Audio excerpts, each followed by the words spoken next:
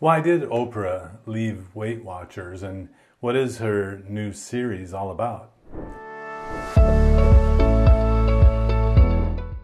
Hi, I'm Dr. Eric Westman, and welcome back to my channel where I debunk nutritional information online. Be sure to watch till the end of the video where I give my final thoughts. Well, Oprah explaining the real reason she left WeightWatchers in this video. If you didn't know, she was actually on the board of WeightWatchers, and Oprah's kind of had a long history of weight going up and down, weight cycling, we call it. And she did very low calorie diets, she did different starvation diets, and now she's turning to medications.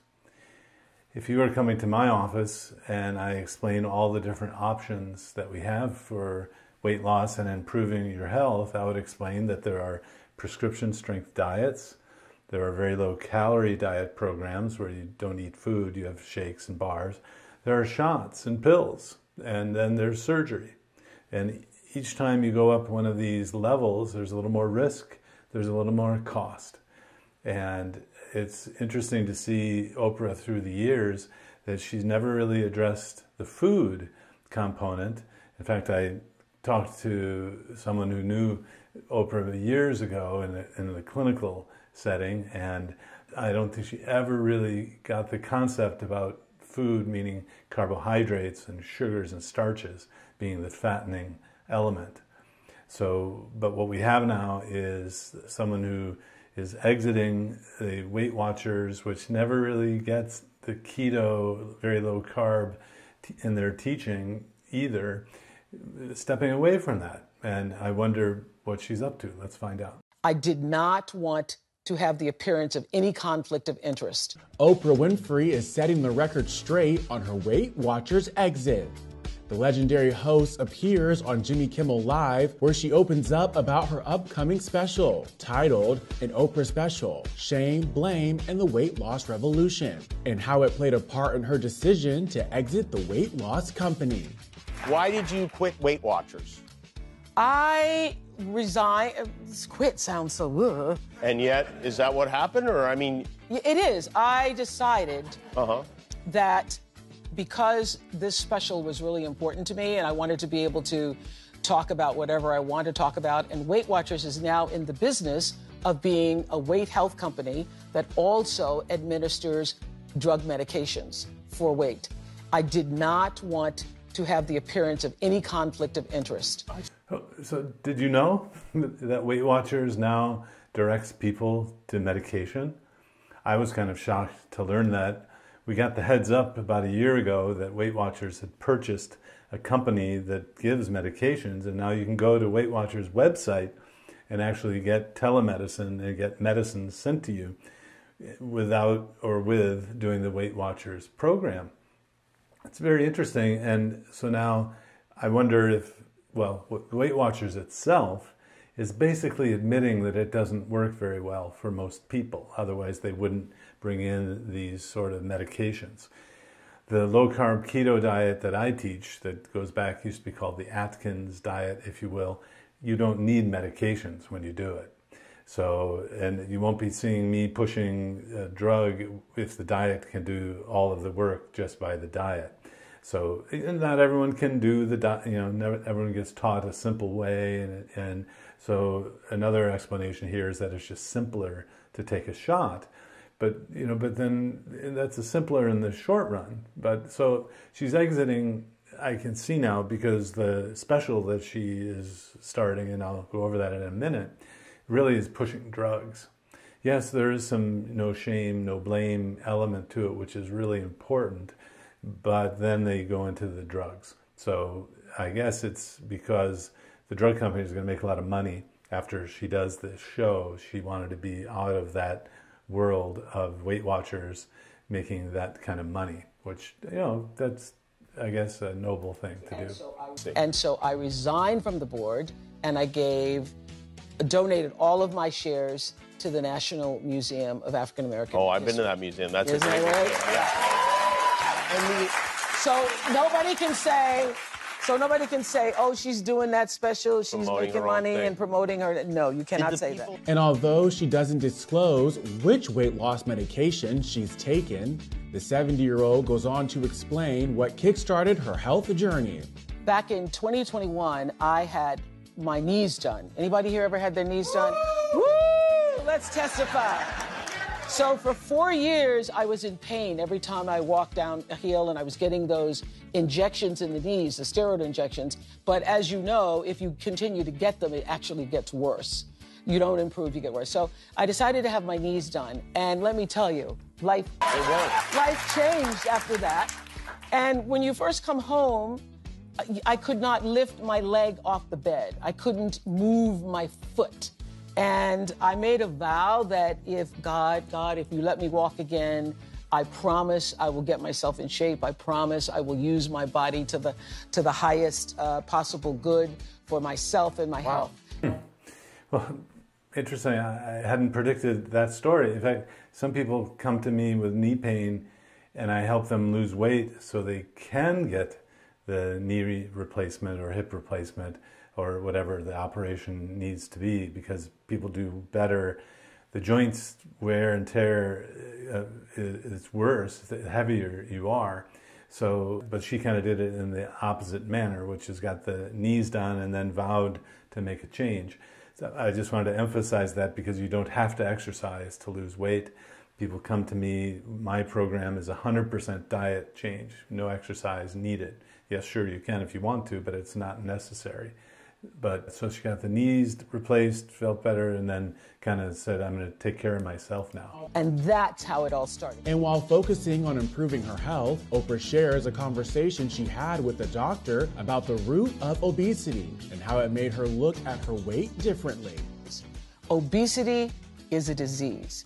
It is not a disease for everybody who's overweight. It is a disease if you carry the gene or the propensity for the adipose gene, which is the fat gene. It's a spectrum, just like everything is a spectrum. So, but if you do carry it, you will always put the weight back on.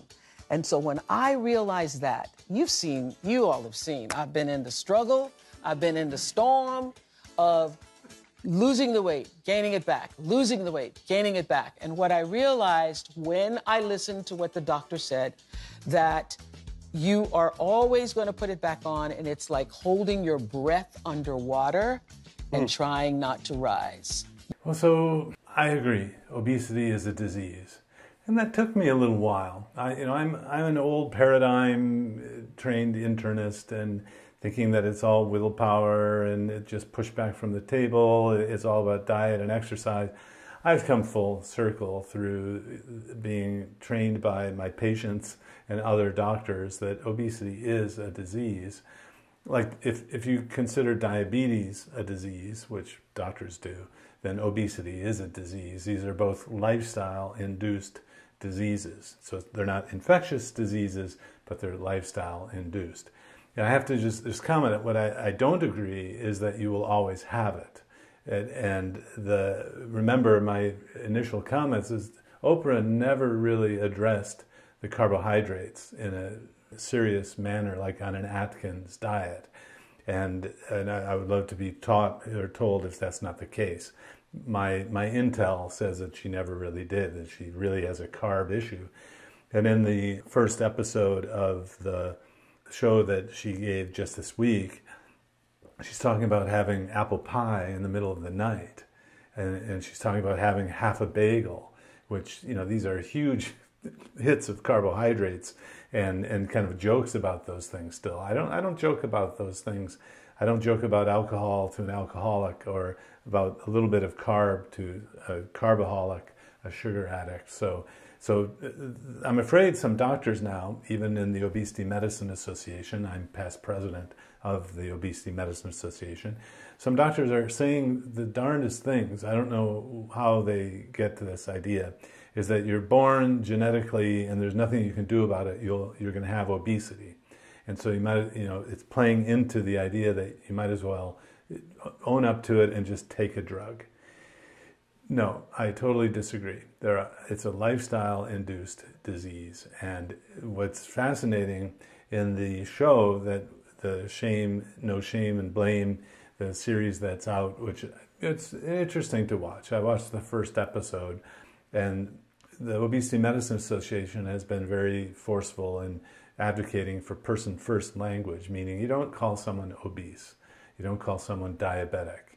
You say they're affected by obesity or affected by diabetes. And you might say that that's so silly, it's such a nuance. It makes a big deal for the person who has the problem. If you label someone as diabetic, then suddenly they think they're diabetic and they will always be diabetic, like being, I don't know, being Lutheran or being a certain religion.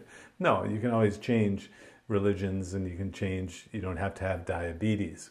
So someone affected by obesity, and the idea that it's entirely genetic is no. I mean, it's genetics and environment.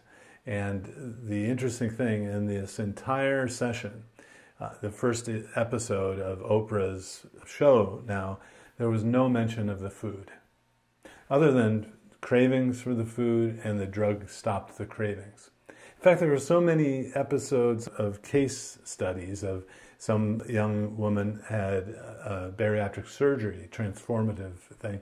Several people had shots and pills and lost the weight. But I thought they were doing keto diets, because the same language occurs on a keto diet. You don't have to have surgery or take medicine. You can just change the diet. Of course, that wasn't mentioned because of the show. It turns out they had the two CEOs, one Novo Nordisk and Eli Lilly. These are the CEOs of companies that push these medications. Then they had doctors who were paid by those organizations to basically teach other doctors about it. And one of the doctors admitted that the plan of the company is to just keep you on the medicine forever.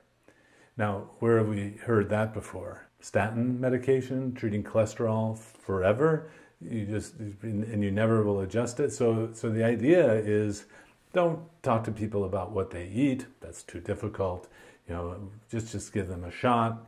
It's painless. It really works. It cuts out the noise of the food, which is what you'll hear in that show. And that's what a diet that really works does. A keto diet or other kind of diet that eliminates junk food eliminates the thoughts about junk food, because you crave what you eat. So the first show, getting the idea that obesity is a disease, and so you don't blame yourself. I totally endorse that idea. But the absence of talking about the food as the root cause for the cravings and the abnormality is a disservice. So what's happening here is there's a leapfrogging of the causal process here, the food causing the obesity. Let's just treat that with a drug. And so the whole aim of this first episode anyway was to direct everyone toward drug treatment for obesity.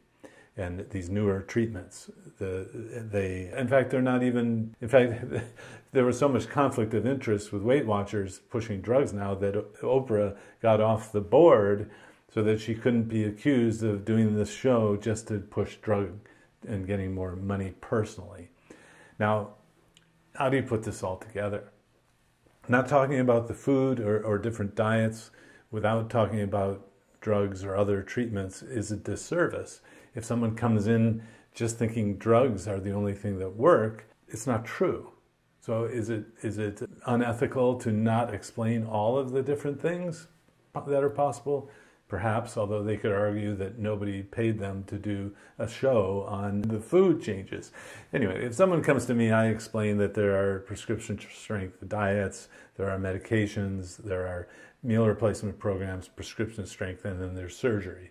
And my approach is, let's start with diet. You'll get the same results as many of these people had in this television show, and you don't have to pay for all of that medication. And the interesting thing there is that the doctors were, kind of frowning, saying, and it's not available for everyone. And the state of North Carolina just recently stopped payment for these weight loss drugs because it was costing the state so much money. So why don't you rather instead teach someone about the food, which is actually the root cause of the cravings and the thinking about the food. And The thing is, it's not WeightWatchers that does that. It's a low-carb keto diet that does that. And I have to think that Oprah's personal experience was with WeightWatchers, it doesn't work for most people. So most people who end up in my office have, failed WeightWatchers, and I explained, no, the program wasn't right for your metabolism. And so if her experience is that that's the only way to do lifestyle change for diet, I can see why she's given up and now gone for the drugs. A little anecdote, and if you can find the video, I want it. I just take a look at it. Dr. Atkins was on the Oprah show years ago. I spoke to Jackie Eberstein, who was the nurse who worked with Dr. Atkins for 30 years.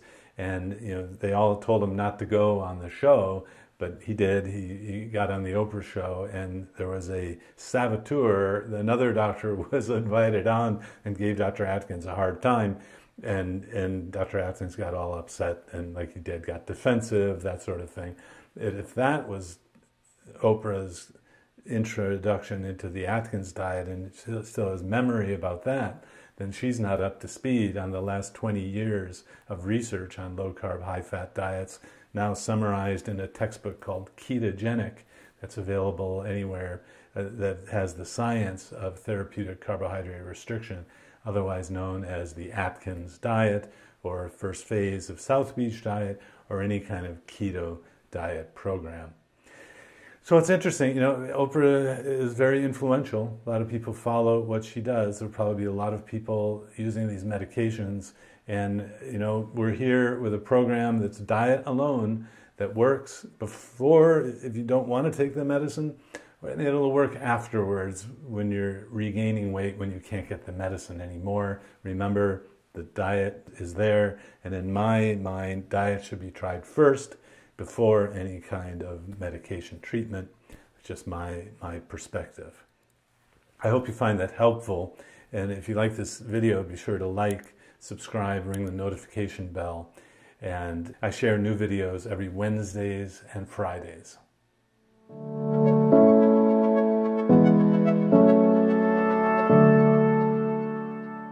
If you enjoyed this video, be sure to like, subscribe, and hit the notification bell. And check out AdaptYourLifeAcademy.com.